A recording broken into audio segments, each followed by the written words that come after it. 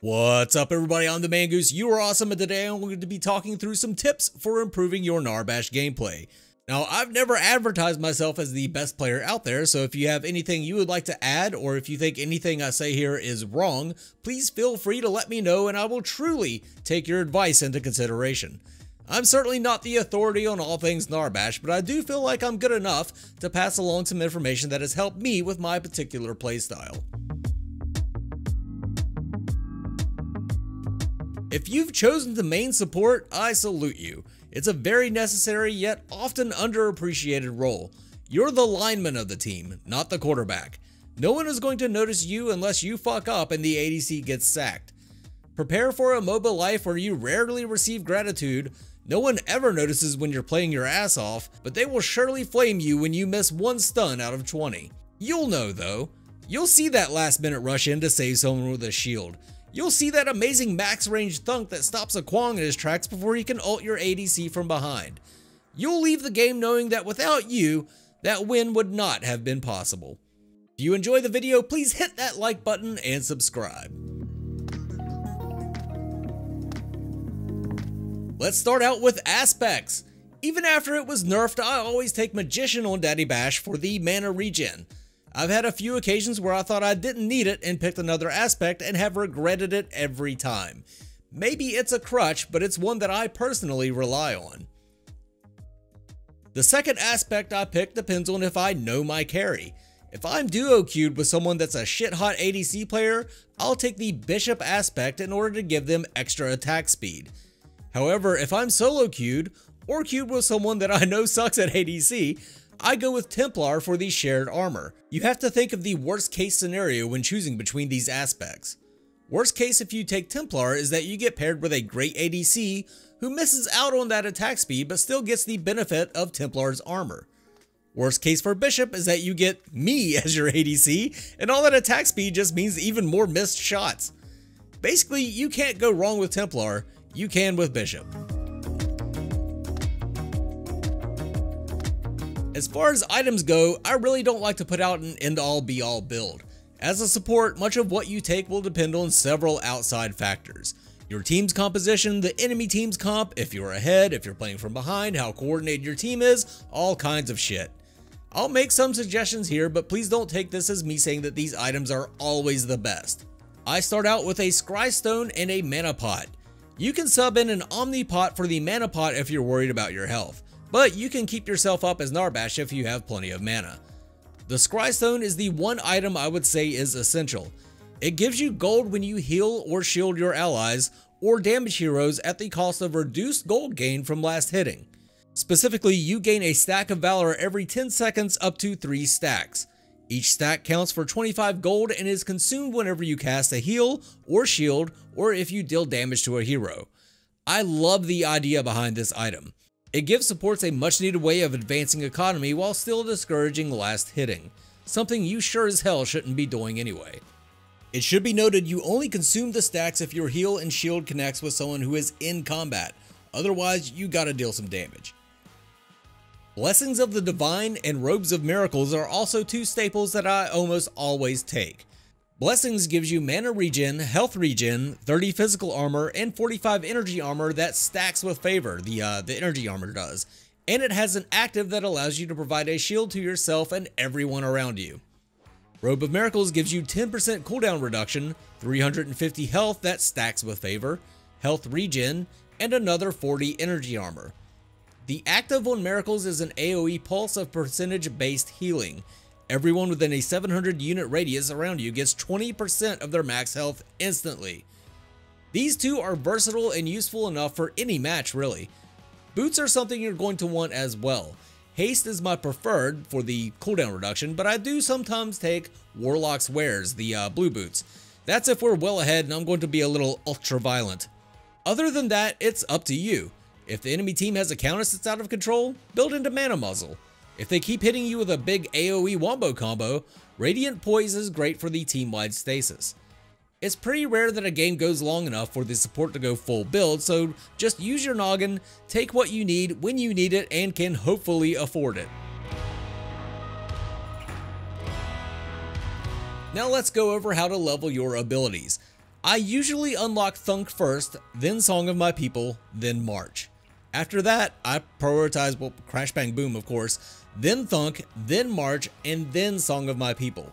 I know it seems odd that the heal is last, but trust me, people that play the shit out of Narbash are nodding their heads in agreement right now.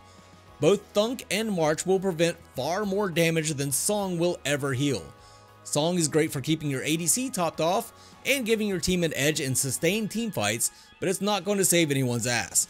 A well-placed Thunk can not only save a teammate, but it can also set up a kill. Same goes with a well-timed March. I start off every game by warding for my jungler in case of an invade.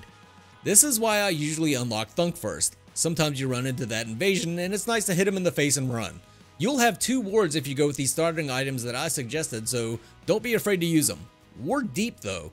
I see a lot of people just flicking wards over the fog wall. I used to do this too, but Windu brought to my attention that it pretty much does nothing, and I totally agree with him. By the time that ward sees anyone, it's too late. Shove them bitches deep along the paths that the junglers and mid laners like to take to gank your lane. No, the wards don't ping, but it'll show people on the minimap. As long as you're paying attention, you'll see them well enough in advance to be prepared. This should go without saying, but don't take your ADC's last hits. Your power comes from intelligent use of your abilities. The ADC's power comes from mindlessly buying more and more powerful items. That probably just triggered some folks. Let them get that gold. If you took Scrystone, you ain't getting much gold from those last hits anyway. Same goes for hero kills.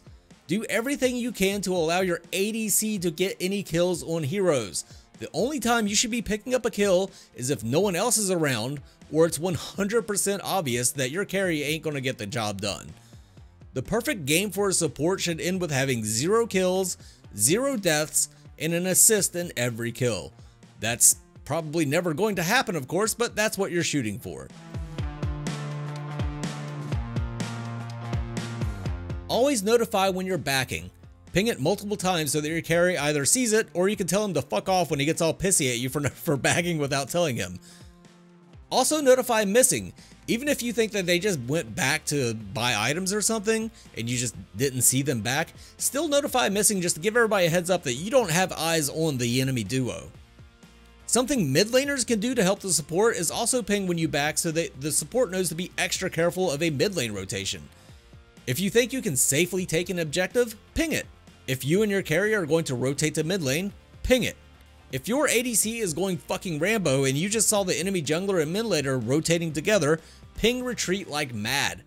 Using the notification system will drastically increase your win rate when playing any role, not just support. Narbash's most iconic and useful ability is Thunk. You'll see a lot of people throwing these out like crazy with little to no effect and calling themselves aggressive. This can be useful at times if you have an ADC that can follow up, but for the most part, all you're doing is wasting mana and giving the enemy jungler a 12-second window of uninterrupted access to your butthole. Just try to read your carry. If they're all about going for them kills and they're getting work done when you thunk, then go for it. Match your carry's aggression. It just isn't really my style. Using Thunk prematurely, especially if you're past the halfway point of your lane, is very dangerous and should only be done if you know you can set up a kill. It can also be a pain in the ass for your ADC if you're constantly thunking enemies when they're trying to freeze the lane and farm. Every time you throw a useless thunk, the enemy minions chase you, your minions chase them, and your ADC ends up missing a last hit. It's fucking annoying. Use your thunks wisely, don't drag the damn minions around. With that being said, you will probably need to use Thunk from time to time to consume your Scrystone stacks. If that's the case, try to position yourself away from the minion wave so you don't disrupt the ADC. You should also always save enough mana for a Thunk. I've been doing a very poor job of this recently due to the changes in Magician throwing me off a bit, but as I mentioned before, a single Thunk will prevent more damage than Song can heal, so don't waste all your mana healing someone. I keep Thunk on quick cast so there is no wind up time. This is a personal preference, but I think you'll like it if you try it. I missed like crazy this particular game because I knew I was making this video and I was trying way too hard. To hit your thunks, follow through. Keep your eye on the target from start to finish, and don't get too down on yourself if you miss one. When you're in the laning phase and the enemy support starts to engage on your ADC, ignore the support and thunk the carry. The support isn't going to have enough ass to finish your ADC, so be smart and stop the real damage from coming through. You may even be able to turn the tides. When in team fights, only use thunk to set up a kill if you know your ADC is safe. Otherwise, save it so that you can save them.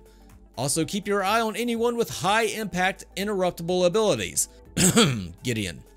You may have to make a hard choice and hold a thunk that can save one person so that you can use it to save the entire team.